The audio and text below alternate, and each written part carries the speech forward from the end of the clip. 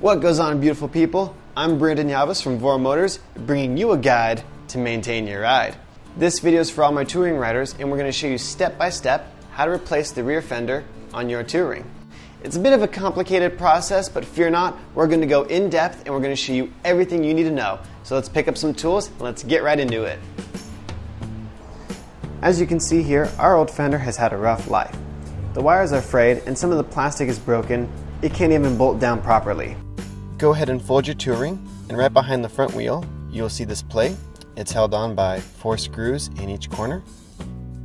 You're going to use an Allen wrench to remove all those screws.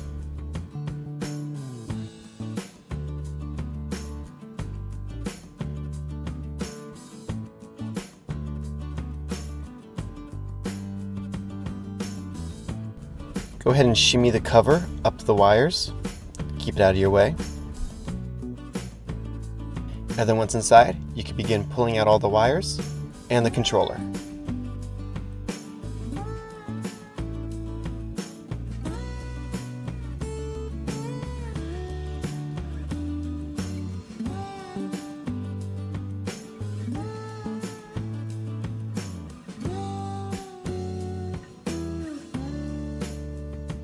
Some of these wires won't be connected, and that's okay.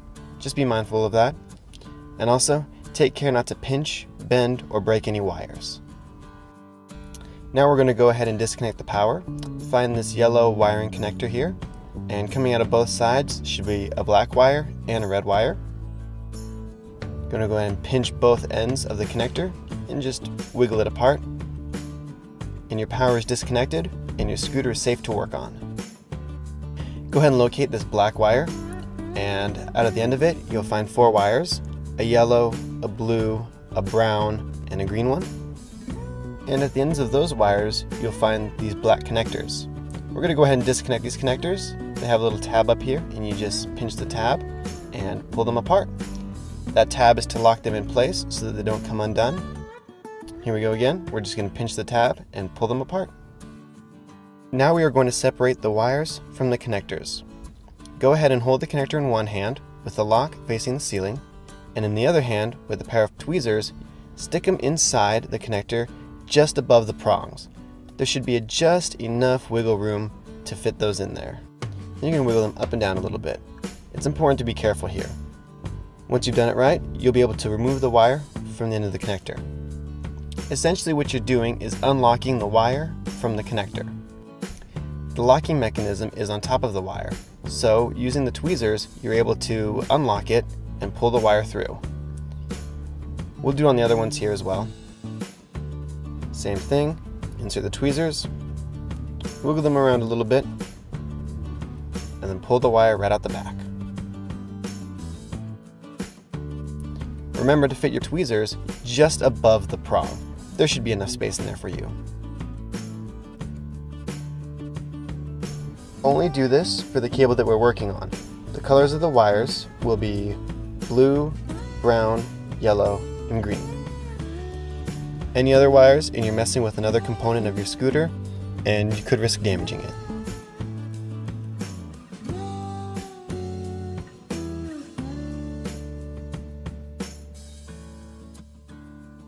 Save these connectors, we will be using them later. Now we're going to remove the old fender. To cut your fender wire, come in with a pair of wire cutters or a razor blade. There are 2 wires back here. Make sure you're not cutting the motor wire. The motor wire runs to the motor, while the fender wire runs up and inside the fender. The fender is held on with 4 screws, 2 on each side. So go ahead, grab yourself an Allen wrench and start loosening those up.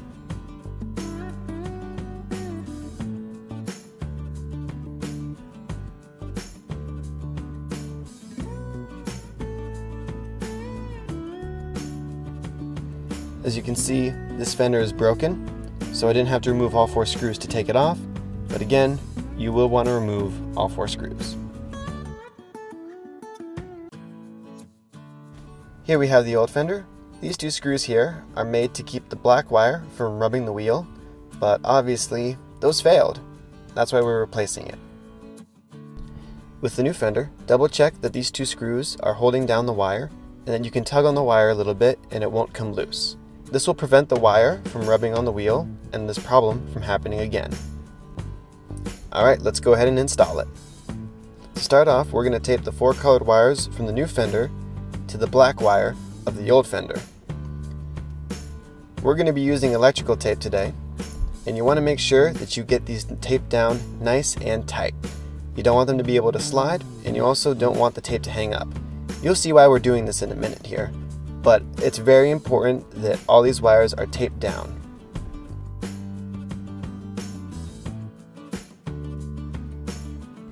You'll know you've used enough electrical tape when you can't see any more of the colored wires. You should see just black wires and black tape.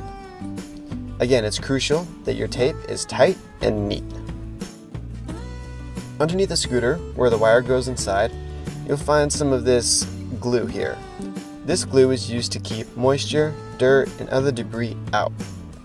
Using some scissors and a razor blade, go ahead and start picking away at it. Be mindful not to cut the motor wire. As you can see, I cut a little bit of the old Fender wire, but because we're going to be replacing that, it's fine. Cut away as much of this glue as you need to, and don't worry, it's not that necessary to the successful operation of your scooter. The goal here is to be able to move the wire in and out of the body of the scooter freely. You don't want that much friction.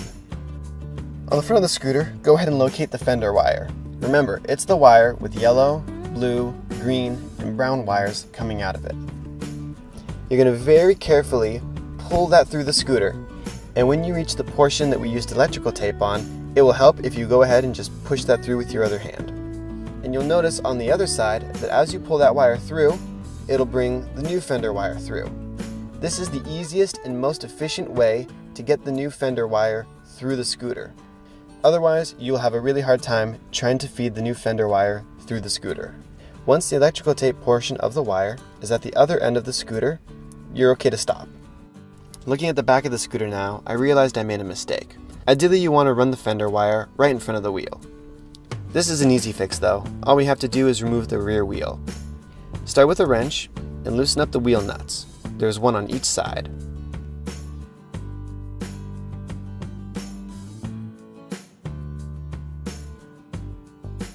Then use a pair of pliers to pull out this washer. There's one on each side. On the other side of the scooter, you're going to turn this bit counterclockwise to loosen up the brakes a little bit. Then with an Allen wrench, go ahead and loosen up this last screw over here. Make sure you support the wheel with your hand underneath it.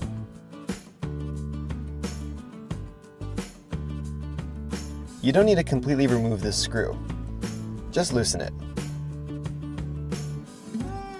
You'll have enough room to slide the Fender wire on top of the axle and in front of the tire.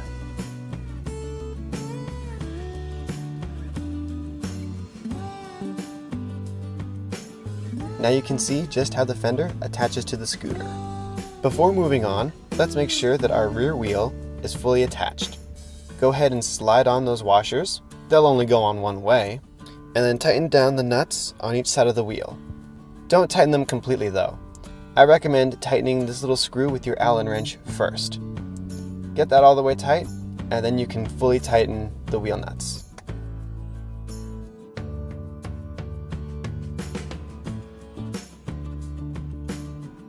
To adjust the brakes, go ahead and spin the back wheel while also spinning this little barrel adjuster. Once you feel your brakes start to make contact, go ahead and loosen this barrel adjuster until they stop making contact, and then your brakes are adjusted.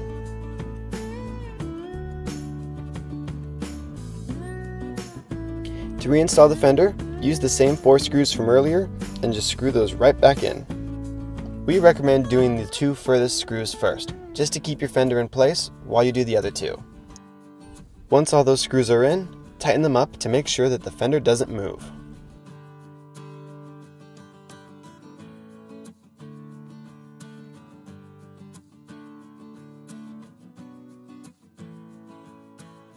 As you can see here, we have a little bit of excess Fender wire, which we don't want. Go ahead to the front of the scooter and pull that wire through just a little bit more to take up some of that slack. Don't take up too much slack though. We still want some of the Fender wire in the back so that we can zip tie it to the motor wire. This keeps everything looking clean and helps keep the wires from rubbing against the wheel. We decided to use 2 zip ties, and go ahead and cut off the tails when you're done tightening them.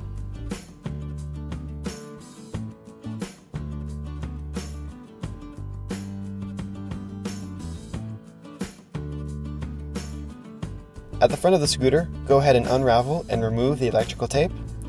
I ended up carefully sliding mine off. Now we have the same 4 color wires as before. All we have to do is get them back into the connector. You'll notice that each of these 4 wires has a little tab sticking up. This little tab is what locks the wire inside of the black connector. For the purpose of this demonstration, we're always going to keep this tab facing the ceiling, and we're also going to keep the locking tab on the connector facing the ceiling. With the connector in one hand and the brown wire in the other hand, go ahead and insert it into the left hole of the connector.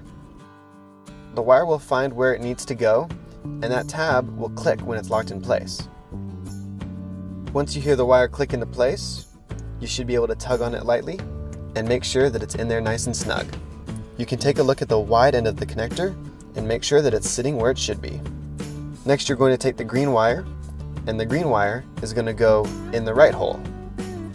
Again, feed it through with the locking tab on the wire facing up and the locking tab on the connector facing up, and eventually it'll click into place. Give it a little tug to make sure, and then admire your work. We're going to do the same thing here with the other connector, and we're going to go ahead and start with the blue wire. Again, both locking tabs facing the ceiling. Just stick it in until it clicks, and it'll be locked in place. For this connector, the blue wire goes into the left hole, and the yellow wire is going to go into the right hole.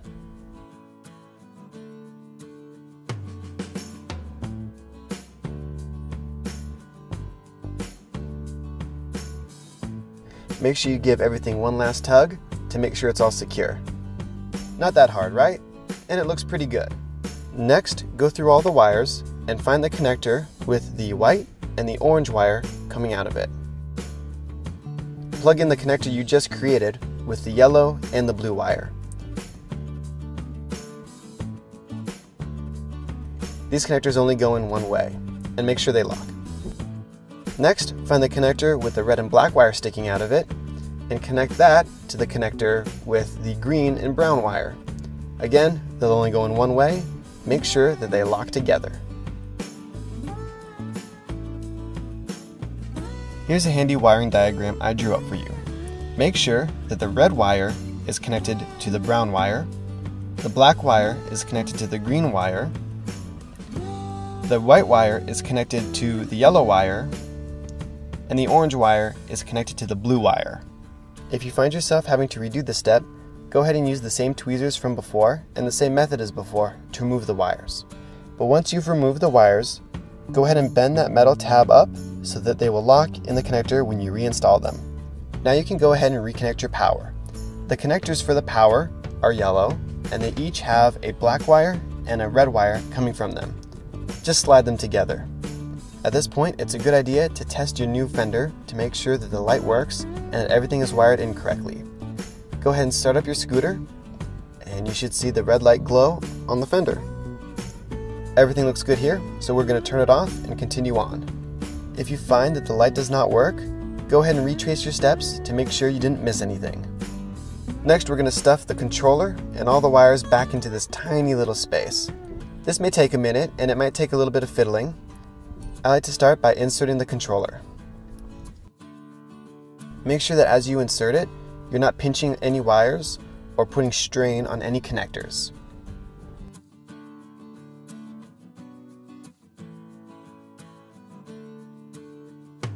Then you can just stuff in the rest of the wires and get them as tight as you can.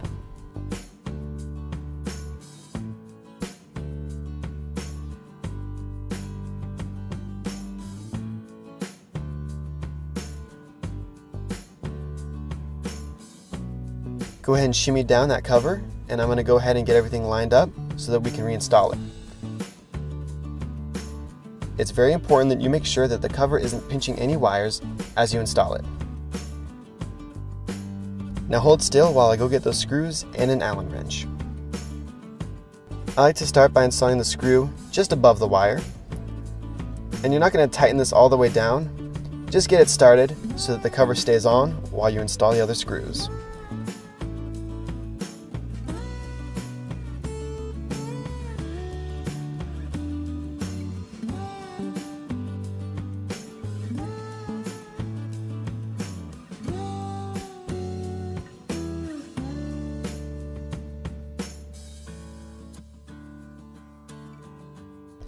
Then go ahead and tighten those 4 screws down.